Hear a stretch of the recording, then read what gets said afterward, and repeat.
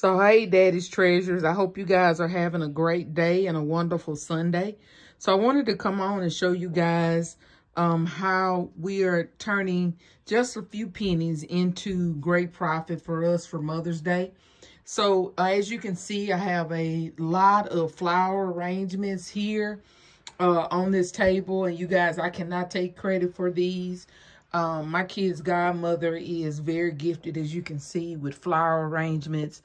And she offered to help me by making these flower arrangements because I did not have time to make any, especially while I'm trying to make gift baskets as well.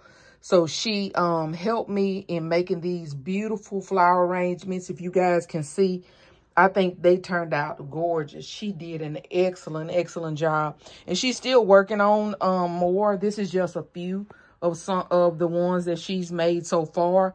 We've made about, she's made about 16 so far, and she's still working on more.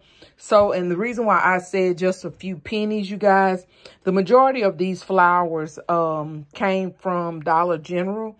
And the majority of these flower vases, this right here, and I know this one, these were like vases that we got from Dollar General that already had flowers in it. And she just kind of rearranged and added flowers to make them, better, improve the look of them. And these pots right here, this pot came from Dollar General as well. And she added the flowers. So probably the last couple of years, you guys know when the flowers pennied out at Dollar General, I was able to find a ton of flowers, you guys. I have, oh man, I had baskets and baskets of flowers. So I just let her loose with the flowers that I had collected. And she was able to make these gorgeous arrangements. So some, just a few of them, I did buy at 90%, but for the most part, I waited until they pennied out. And then I went back and collected these. Some of the little even the pots, I may have bought them either at 90% or at 1 penny. And then, like I said, she rearranged them and made them into these beautiful flower arrangements. So these little picks here, I got these from Temu. I got these last year after Mother's Day because I knew I wanted to make some flower arrangements for this year. But I had to order some more picks because we're making more flower arrangements than I had picks. So I'm waiting on the other Mother's Day picks to come in for us to include with these arrangements.